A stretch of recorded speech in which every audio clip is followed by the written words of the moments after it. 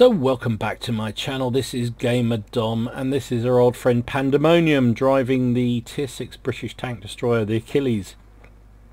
Basically the Achilles is kind of a moulding of the tier 5 American Wolverine and the tier 6 Jackson. So it's sort of got a rapid firing gun, open turret, as you can see, pretty mobile for a TD.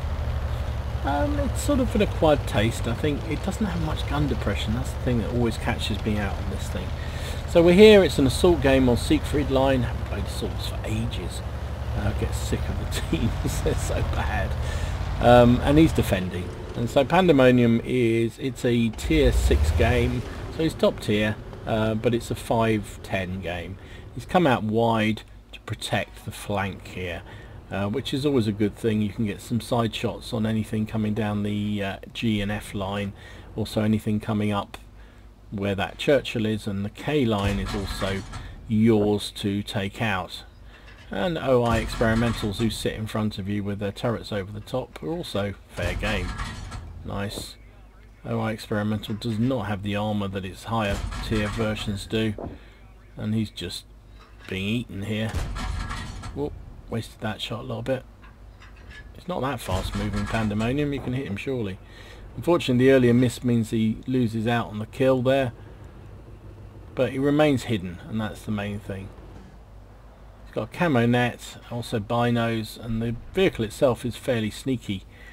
But look at the team score, 4-0 already. Virtually nothing in the on the north side. Everything that came south with Pandemonium has died. Nice shot into the Cromwell B. Can he take? He's going to be spotted any minute. Trying to track him a bit, I think. Yeah, there we go. He's been spotted, but he takes him down. Needs to back out quick. There's the Churchill out there. Didn't even scratch him.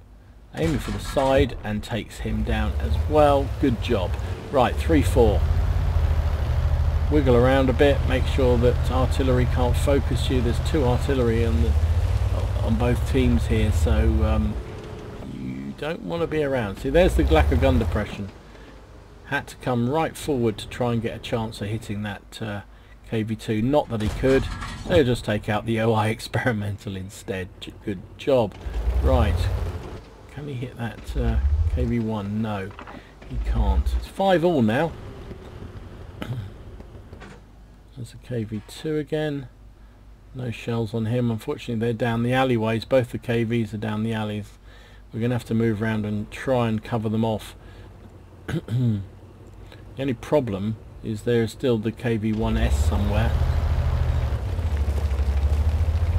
We can't. Oh, there's a Stug. We spotted the Stug behind us. Pandemonium is focusing fire on that KV2, but he's never going to get a shot. It's too deep in the city. Too deep in the city. And there's the KV1S. Okay. I'm not sure he noticed the Stug that popped up down at K6, K7. Oh, there we go. He's got the chance of firing at that KV1, which is nice. He's going to come back again. That's damn decent of him. What a damn good fellow he is. Spiffing, as we would say. And he's down. Right.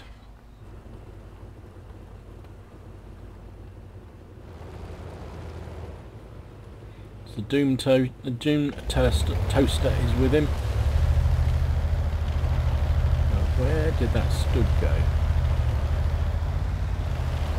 So the pressure's taken off momentarily.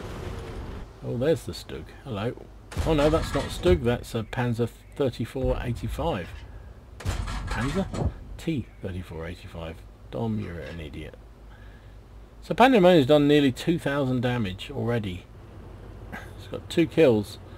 I mean, it's been an ideal scenario for him. The enemy have not pushed him. They've not really scouted him. He wasn't spotted, and apart from that Cromwell B early on, that's the only thing that spotted him. And he's been able to stay pretty much in the same area where he was where he started, and kind of that's what you want in a TD. If you can be lazy arse, not move. Ooh, look at the aim time. Wasted that shot a bit. Oh, that KB1 hasn't got a fire extinguisher and burns down to virtually nothing. So Pandemonium picks up a nice cheap kill. Right, 8 plays 9. Artillery strike came in there. They obviously know roughly where the Toaster and Pandemonium are, but can't do anything about it. Remember, there's only 10 minutes on the game. That's all you have as an attacker to take out the cap, or basically you've got to win by capping or killing all the enemy tanks, and you only have 10 minutes rather than 15.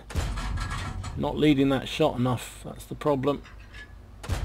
Gets him in the end though, and the Stugger's popped up as well, but not enough to get a shell.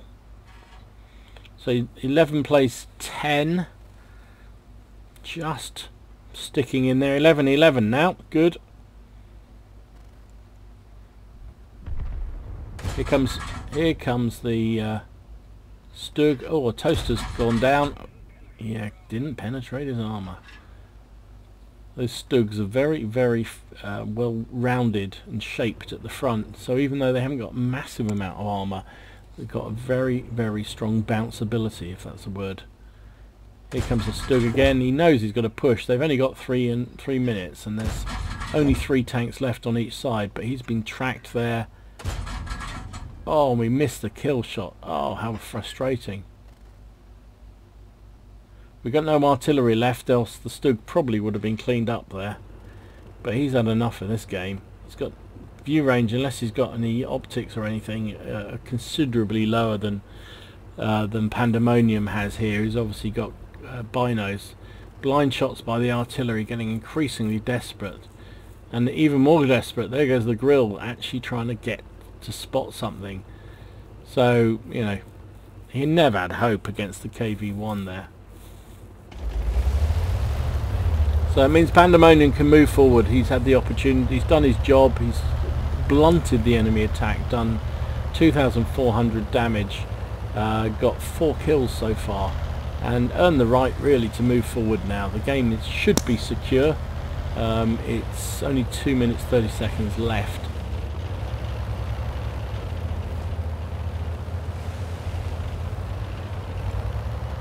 There's only 2 enemy tanks left, that's Stug and the artillery. Now I would do what he's doing, going after the artillery, because the Stug is on very low health.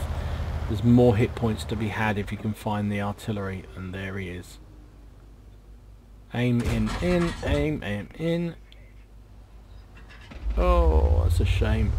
I couldn't get the... oh, there we go. Aim, and takes him down. There's the Stug. Can we get a top gun here?